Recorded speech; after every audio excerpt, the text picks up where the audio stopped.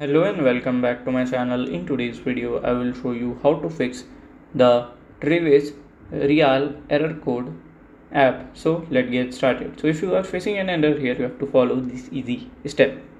So here I will just search for the Travis app. Okay, so here I can see. So if you are facing here, just press on the app, press on this icon button. It will open the app info section of your app. So if you see here, you can go to into your storage, just click on clear data, just clear the existing data, then open the app again.